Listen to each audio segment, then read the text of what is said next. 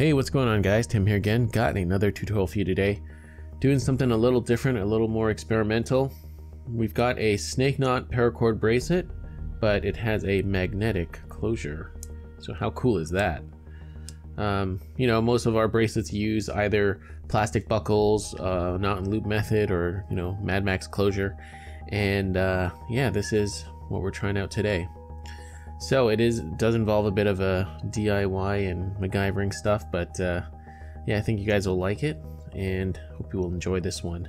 So remember guys, if you want to support the channel, you can check out those affiliate links down below, and also you can support me on Patreon if you want to. So that being said, let's get into the tutorial. Okay, so we're going to start off this bracelet with our two pieces of paracord. They're not fused or anything like that. I'm going to leave about, I'd say, a couple inches on this side. That's where we're going to make our magnetic closure, and we're going to start tying our snake knots right about here. Okay, so I'm going to start this the JD Lenzen way, and take the left strand, bring it around the blue cord, and bring the blue cord behind the green one, and put it through the loop like so. And then we're going to cinch it up.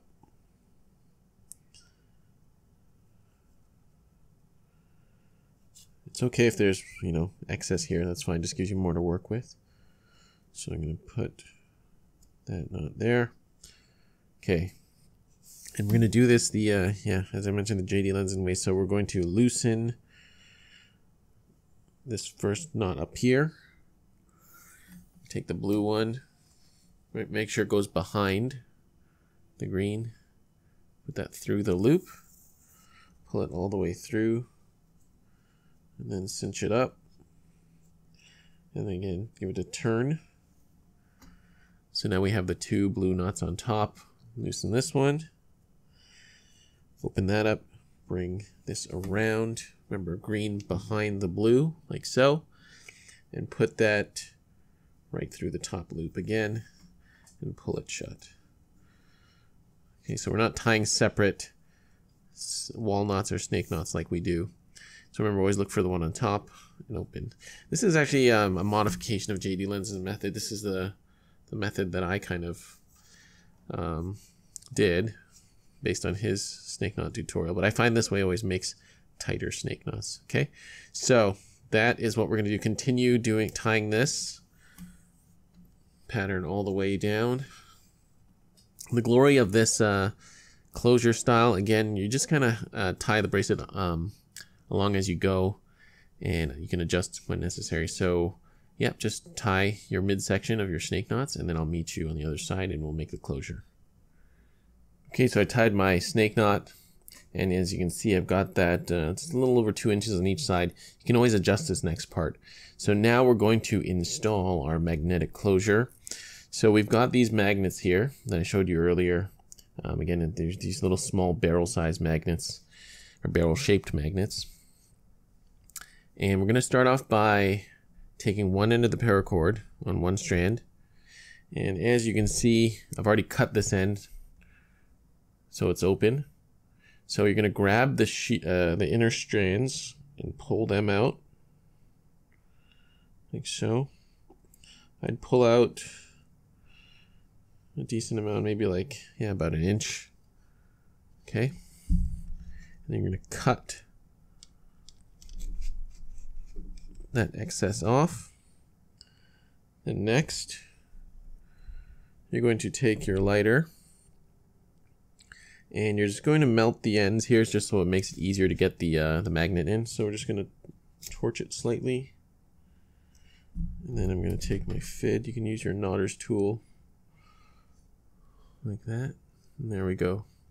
So now that's nice and open. Now next we can slip the magnet in like that. And you want that magnet completely covered and closed. So push it in however you need to. There we go. So you can see that magnet is now in there. Now again, we're going to take our lighter again and just melt it and then press it shut to seal the magnet in.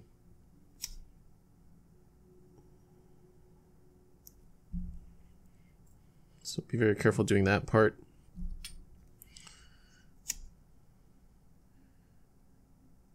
And not that it probably won't happen, but be careful when using a heat, like a flame near a magnet, because it can, I think extreme heat can cause the magnet to lose its power, but that's probably a lot more than just a lighter.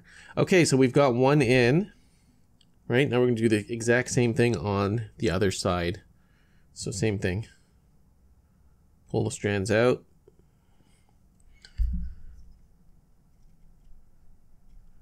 Cut the excess off.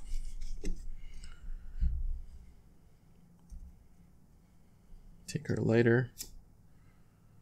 Make sure it's nice and wide open. Now for the next part, make sure the magnet goes, just test the magnet, and you want to be able to make sure it sticks to the same side. You don't want the opposite polarity, but it'll probably be okay. So take that magnet, slip that in.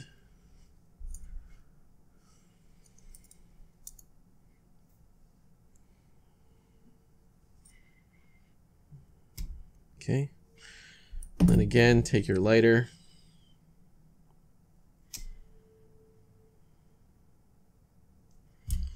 And press it shut.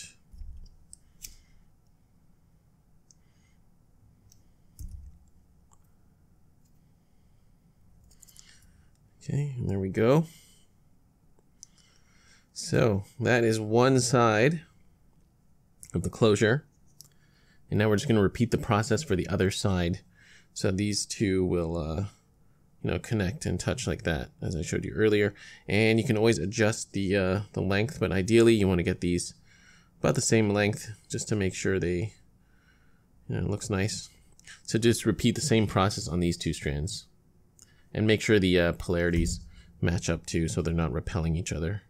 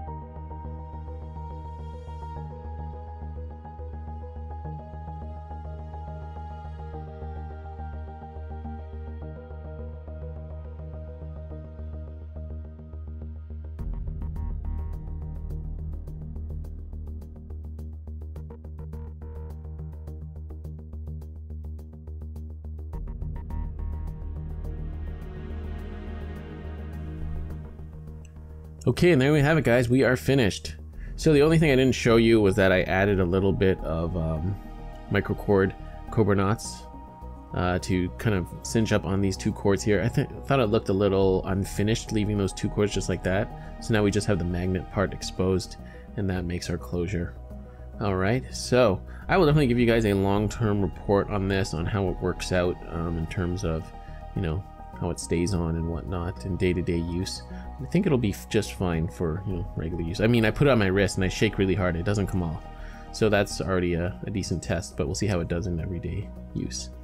So I hope you guys enjoyed this one. Remember, you can support the channel by checking out those affiliate links down below, and also I am on Patreon, so feel free to check that out as well. And yeah, I hope you guys enjoyed this one. Thank you so much for watching. I'll see you on the next tutorial.